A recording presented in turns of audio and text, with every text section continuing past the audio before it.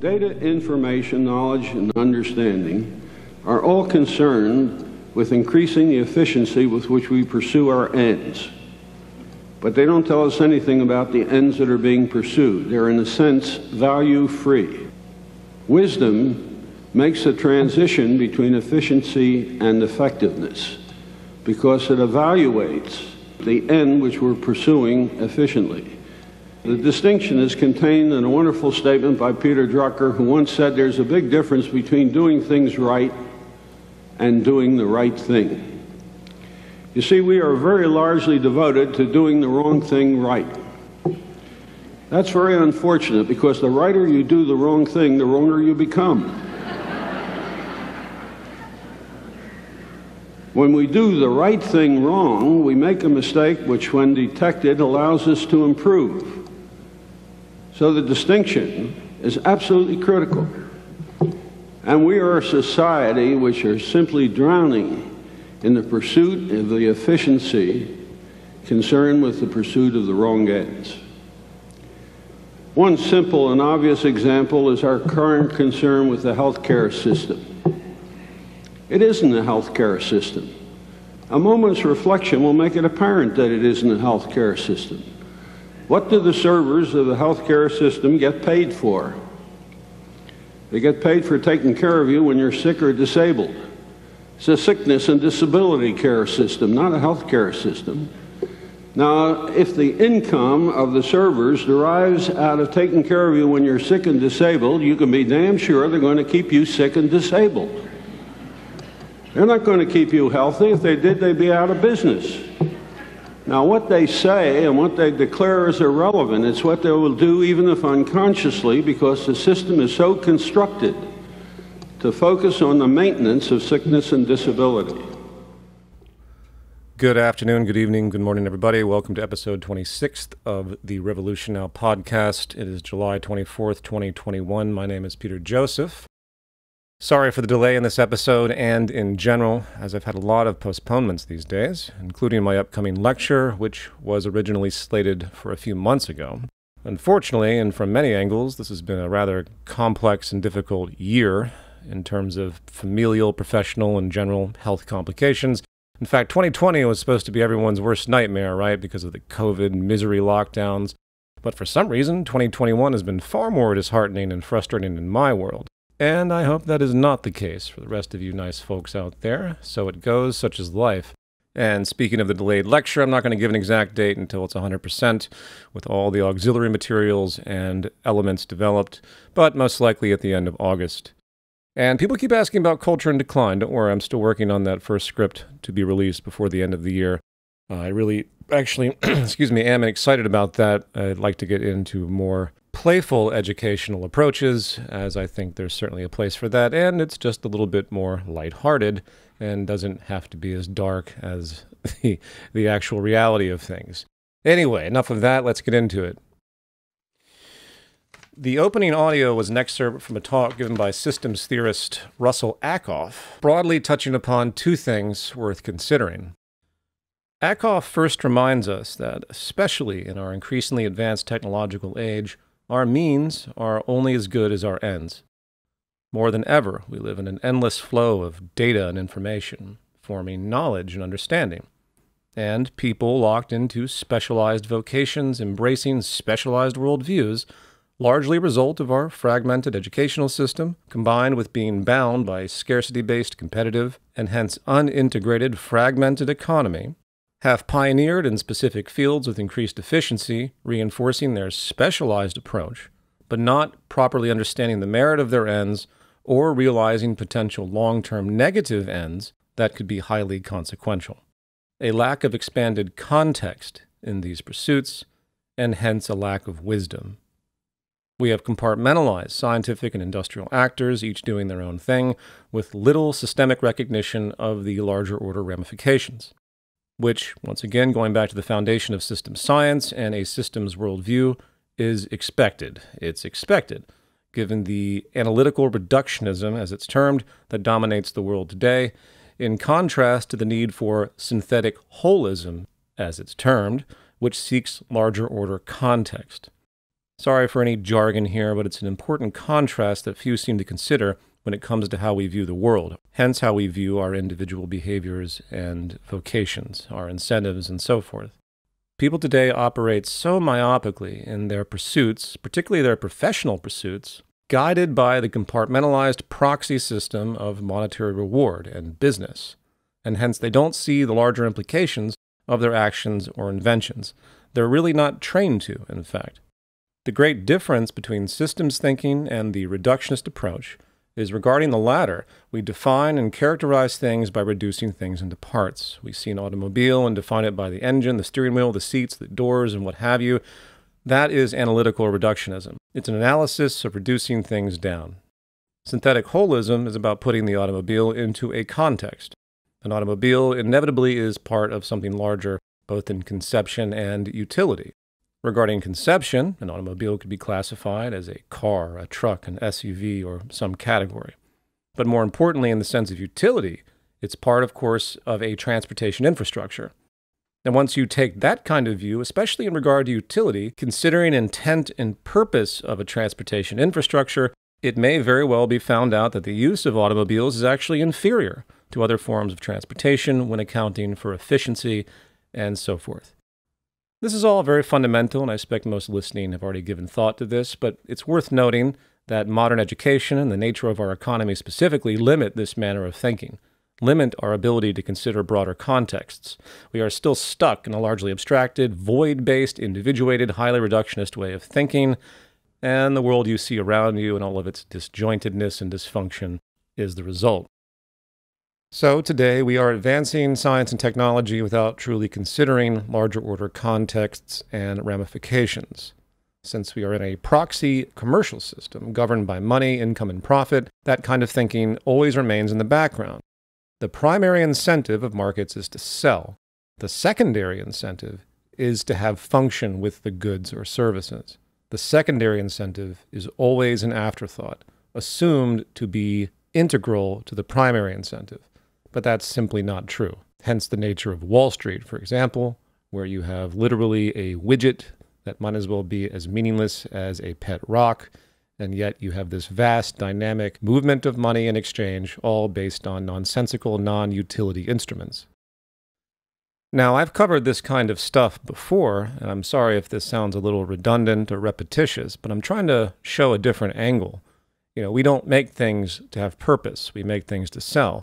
And in that distortion, we never consider the larger order context and ramifications and long-term consequences. And this is why technology is both great, it's obviously pivotal to modern society's standard of living, for whatever that's worth, and we could go on a big debate about what that even means, given the fact that we actually are in a trap of infinite growth where people seem to believe their standard of living will infinitely increase, and that seems to be the motto, which is wholly distorted, needless to say.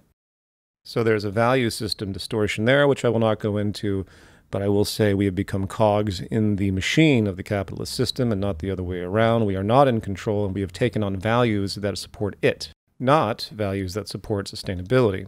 But the point here, going back to Ackoff's introductory statement, is we are deeply void of wisdom when it comes to our advancement of science and technology. It's frightening.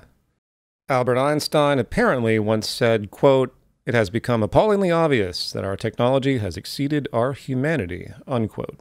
Probably an apocryphal quote, but the point is sound. Carl Sagan, similarly, often talked about a factor in considering the potential for intelligent life off of the Earth, reinforcing the point that given our own behavior, how many civilizations may have existed prior but no longer exist because of the very destructive technological pattern humanity appears to be on now. Improving technological efficiency for the wrong ends, eventually destroying civilization. Between our weapons of mass destruction and environmental pollution and resource overshoot crisis and beyond, much of our use of technology has not been wise, to say the least. Our goals are simply too distorted, locked into dangerous, habituated traditions and fear-based loyalties, pinging the most fearful, thoughtless, and impulsive areas of our brain and nervous system, due fundamentally once again to the social condition we have fostered in our scarcity-based, exploitative, competitive, and dominance-driven economy that was born and evolved and emerged from the Neolithic Revolution and we have to get out of this kind of system if we expect any of these negative trajectories to change. And one more example of all of this before we move on in regard to our lack of wisdom in favor of specialized, power-oriented self-preservation, which is a explicit byproduct of the kind of economy we have, the capitalist economy. It has to do with the energy industry. Years ago, theorists were talking about something called peak oil, meaning the depletion of conventional hydrocarbon resources that would need at some point to be replaced because of the scarcity. The United States and other regions officially peaked in conventional oil production in the 1970s, in concert with an emerging understanding that began in the early 80s of just how destructive the burning of hydrocarbons are, with the release of greenhouse gases in the atmosphere. And you would think that research and investment, given those two aspects, would have quickly moved toward renewables long ago. But obviously that's not what happened. Instead, we have experienced one of the most common characteristics of the capitalist model once again: market capture. Market capture, in my use of the term, is about industries or sectors of the economy, in this case the energy industry, that are so homogeneous the rational shifts don't occur. At least they don't in any respectable, timely manner. In stark contrast to libertarian theory, government is inherently underscored and guided by commercial power once again as an integrated system between business and regulation and policy. And hence no such industry and the corporations that comprise it are going to wake up one day and change the source of their profit and survival.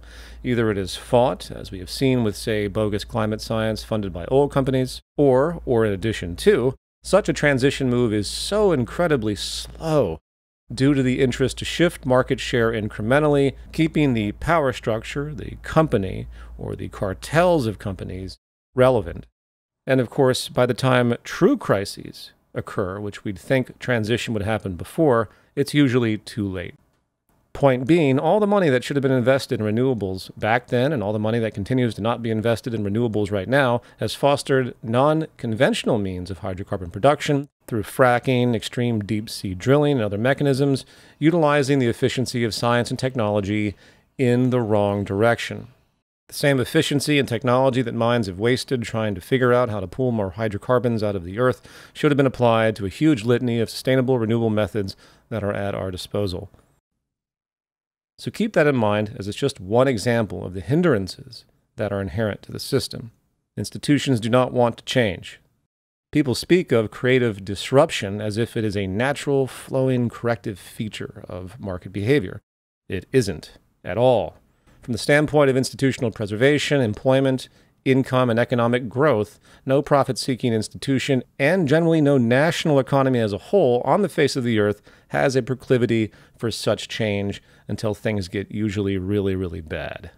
And that's why year after year after year of all the ecological conferences and environmental meetings, not just about climate destabilization, but all the other ones, have accomplished absolutely nothing. Biodiversity, resource overshoot, and so forth. And speaking of institutional paralysis and the fortification of establishment coming from many different areas, let's now think about the second part of Russell Ackoff's comment when he talks about the healthcare system and how we don't have a healthcare system. We have a sickness and disability care system. And one of the more interesting things about this comment is the fact that he points out something that is structurally rather clear, but intuitively quite challenging in understanding, especially when we think about ethics and agency. And that if people are getting paid, if their livelihood depends on others being sick and disabled, and hence being able to service the sick and disabled, we realize that there is a kind of dark shadow incentive that seeks to keep people sick and disabled for the benefit of those servicing the problem. And this can apply to anything. Now, this is kind of spooky, complex territory and speculative in a certain sense, which I'll get to when it comes to dynamics. But first, I want to introduce the term I just mentioned, shadow incentive, a term I coined for the purpose of this discussion. The shadow incentive is the incentive for self-preservation or gain, which necessarily requires the acceptance of others being exploited, taking advantage of their relative suffering or lack of ability. Structurally and non-speculatively, the shadow incentive is an undercurrent in all market interaction, as it's part of the game. A disabled person with only one leg works to your advantage if you, a two-legged person, find yourself in a foot race with them. A person who just got out of college is $40,000 in debt, trying to make money to perhaps send back home to an ailing mother, is perfect, for instance, in their vulnerability to be exploited by some company willing to accept lower wages and less benefits than from other companies. And while one doesn't like to talk about this fact, pretending that you can, in libertarian philosophy, reduce all market trade down to the abstraction of simply two people willfully acting for their own self-interest, hence the trade wouldn't exist, the entire engine of market behavior, to one degree or another, is built around this interplay of disadvantage. It's sought out, which is why having an economic system that naturally creates class division and poverty and inequality, that is based upon the pursuit of cost efficiency and strategic competitive advantage in all types of transactions, is a system that actually creates its own dynamics, its own inequality and hence disadvantage that then systematically exists in terms of the structure to be exploited, keeping the machine going. I'm sorry if that sounded rather convoluted. Think about the gaming logic of outsourcing, for example. Some shoe company like Nike could pay minimum wage in the US to make shoes, or they could outsource to the global south or other regions, pay a whole lot less, exploiting the disadvantaged victims of multi-generational colonialism that exist in destitute poverty in places like the global south. If prior patterns had not existed that made those regions of the global south vulnerable, such advantage naturally would not occur. Which means, indirectly, the source of disadvantage behind such future exploitation, at least tacitly, is accepted as positive by the future exploiters. No one would ever admit that, but this is what I mean by a shadow incentive in terms of structure.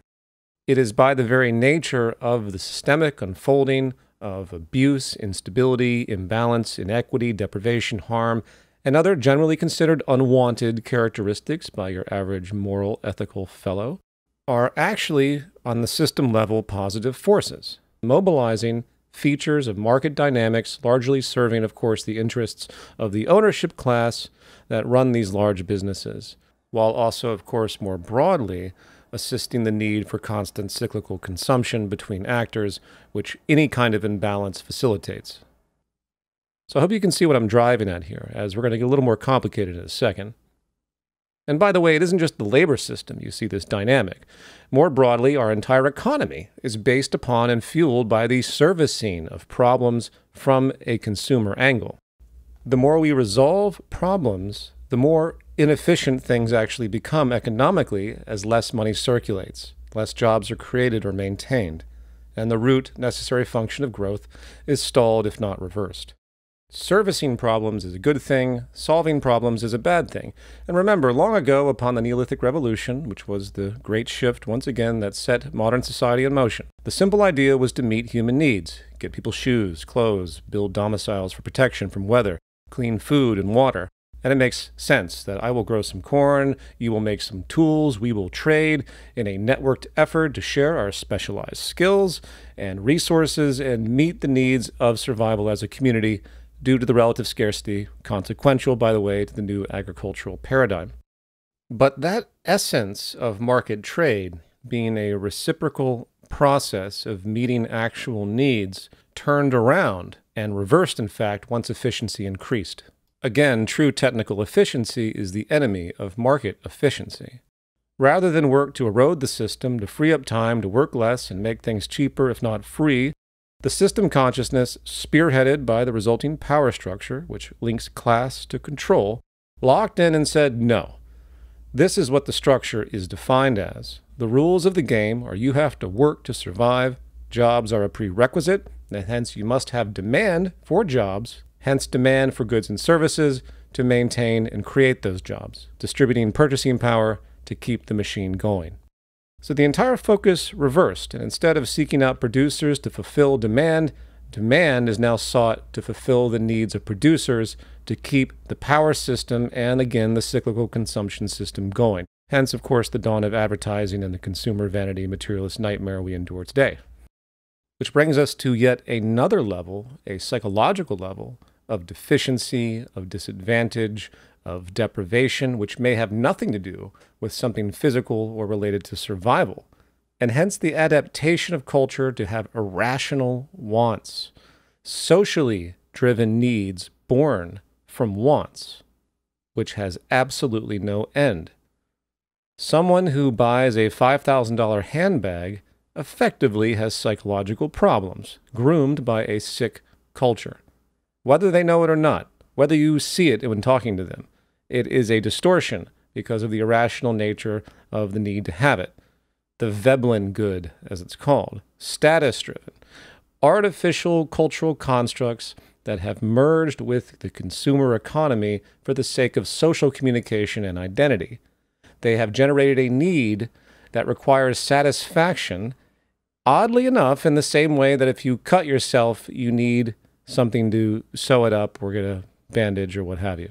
Forging psychological needs out of arbitrary wants, in fact, for the sake of social communication, due to the status-class relationship born from the economy, at least on many levels it is. I'm not saying it's entirely that way.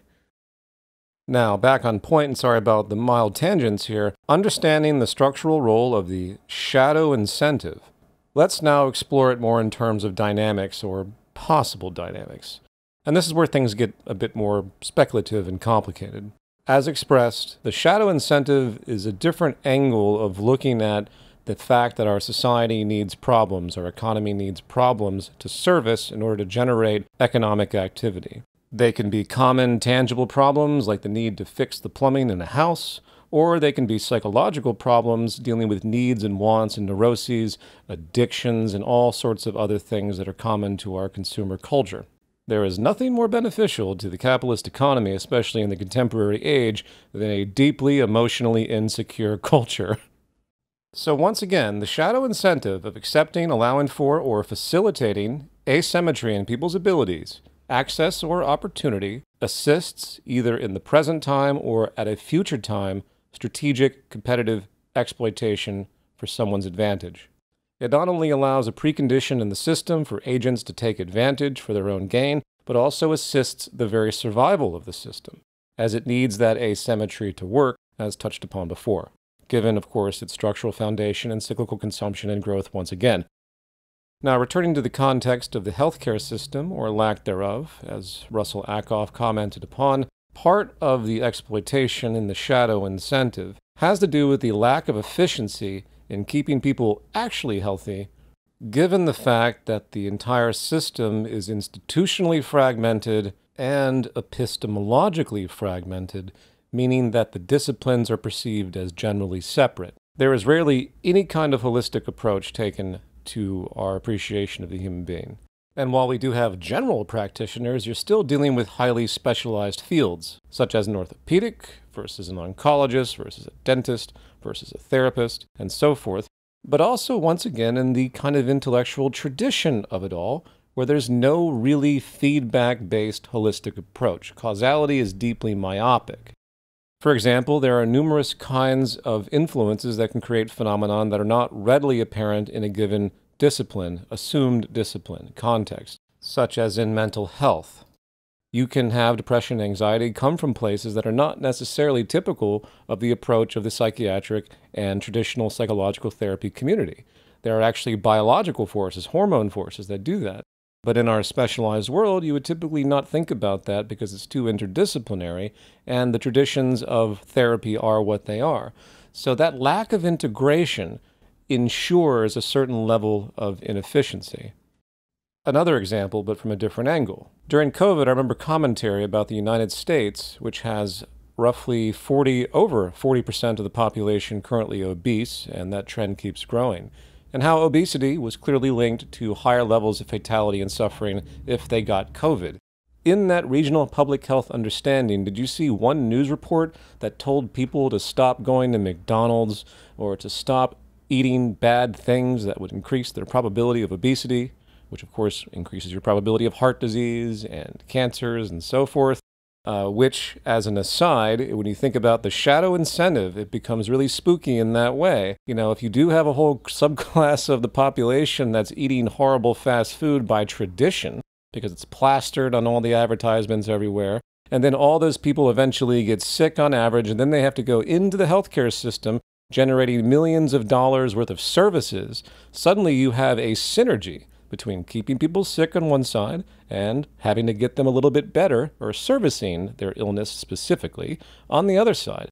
Boom, you have a positive feedback loop in the economy, helping economic growth. That is the most spooky part of the shadow incentive, as I'll talk about a little bit later. But no, you didn't see anybody talking about general health during COVID, because that's not the way we think about things, and hence that's why we really don't have a healthcare system, because no one's actually taking care of things or each other holistically. And I think everybody gets the point. I don't want to go on any kind of prescriptive tangent about what a true healthcare system would be, but obviously it would require an environment that's fundamentally healthy on multiple levels, not to mention education, understanding of nutrition, and the reduction of, say, stress, one of the most misunderstood attributes of our health, which fortunately is rising to the surface a little bit in public awareness. And as a related aside, socioeconomic inequality is one of the largest drivers of public and biological health distortions that we know of. It causes a kind of stress which links to all sorts of disease factors. So if we're going to take a healthcare system approach seriously, well, what about the social system that by its very structural design is producing all of these negative public health outcomes? Go back to the work of Richard Wilkinson if you want to review such things. So I think you see my point about the lack of holism or consideration. Now, I wanted to give, a more simplified example of a direct conscious engagement with the shadow incentive, first dealing with direct manipulation, dishonesty in the purest sense. Imagine a car mechanic. You bring your car in, it needs a particular repair. The person fixes the repair, but then deliberately messes with another part, making you come back later after a few months when that part fails, so you can spend more money. There's no objection to the lack of ethics there.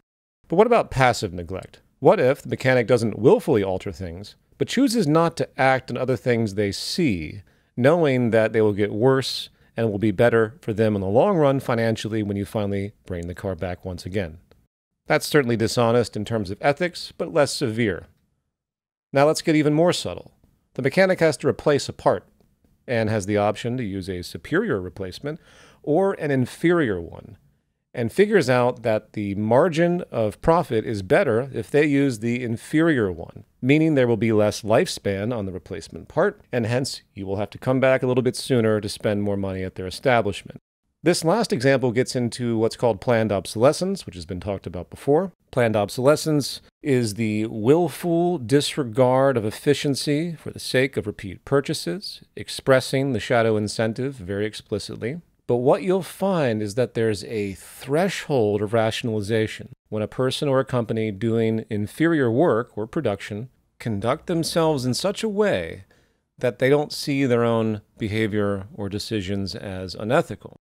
There is absolutely no argument that it has been in the strategy of industry to time the expiration of their goods. Planned obsolescence isn't some conspiracy theory. It is annotated in certain industrial design commercial approaches. But I think the real damage isn't the intended, but the kind of subconscious rationalization process where people don't realize they're actually doing something destructive or inefficient because they justify it through other mechanisms, and hence they sleep perfectly fine at night. That's what frightens me more than anything else. Look at electronics and the outstanding waste we have, e-waste, largely attributed to certain small component parts that were inefficiently designed, probably for the sake of cost efficiency, but also, as these engineers should know, will shorten the lifespan and probably increase purchases in the cyclical consumption process. Little batteries in the back of cell phones that are not designed to be gotten to, that will void your long-term warranty if you try to replace them. So therefore, people throw their phones away when they could just change a simple little battery that was probably poorly designed to begin with, and so on and so on and so on. Now, to finish this episode, From the standpoint of systems dynamics, something that truly bothers me as a hypothesis, this is speculative, and you may not agree, this may completely be wrong, but there's something about the dynamics that I touched upon earlier, where across society, different institutions serve different functions in harming health, in disturbing balance, that effectively cause problems, where, in feedback consequence, other institutions of society kick in and, at cost, for the sake of cyclical consumption and economic growth, try to help service those problems that have been created.